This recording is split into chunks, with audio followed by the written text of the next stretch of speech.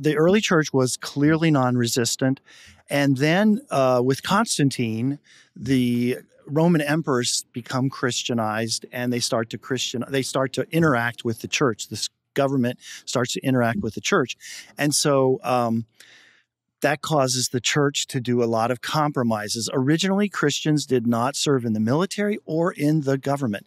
But as the government starts to favor Christianity and eventually make it the state religion, some Christians, still thinking about the earlier approach that Christianity had towards the government and the military, but recognizing that the government keeps chaos at bay, would, before they became baptized, they really believe in Jesus. Before they became baptized, they would serve in the military and or in the government.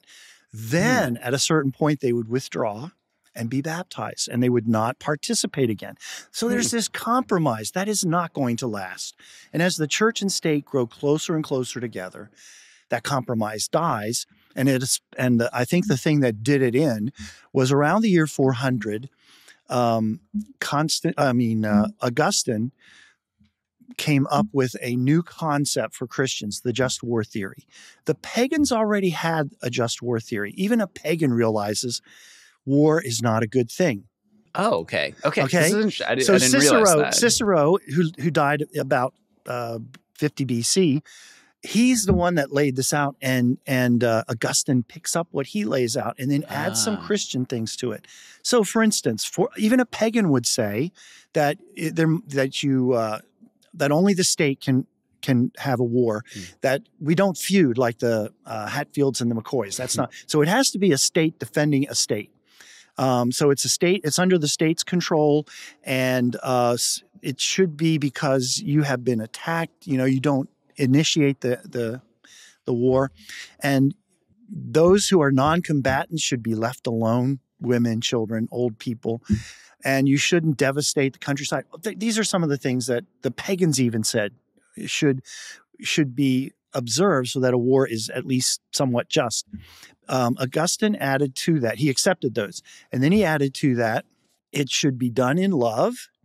You should be sorry that you have to do it, and the other side is guilty of actually what we would call war crimes, that they've got the fault on their side. And today, that's kind of how the world looks at a just war, the way that Augustine laid it out. But I don't think anybody has ever avoided a war because they said it wasn't just. I mean, and I could give you lots of examples of cases where either during World War II, the Allies, or cases where the Americans in other wars have done something that goes against this just war theory. It's once you start engaging in war, you're going to forget all those things. But so the church gradually shifted from non-resistance, non-participation in government and in the military to a kind of compromise. Before we get baptized, we may participate. That's not going to last. And eventually, even the baptized can participate in a just war. The interesting thing is, even after that was allowed, Christians still knew that human blood on the hands is not good. And so in the Middle Ages in the Catholic Church, if you had participated in a battle, you would go to the priest and talk to him about what you did. And depending on whether you knew you shed blood or not, he would give you different penances, depending on whether you had actually shed blood or might have shed blood or had no idea for sure. Like if you were an archer and shot arrows, you didn't know if you killed anybody or not. But all of this is to say that as the society and government drew closer to the church, as these two things came closer and closer together, compromises started to happen. And so by the time Islam is on the scene, it's pretty well accepted that Christians can fight. It's not the best thing, and you should only fight if it's a just war, but I don't know that has ever hindered anyone from fighting. So that's before Islam comes. There's already a massive compromise that's happened.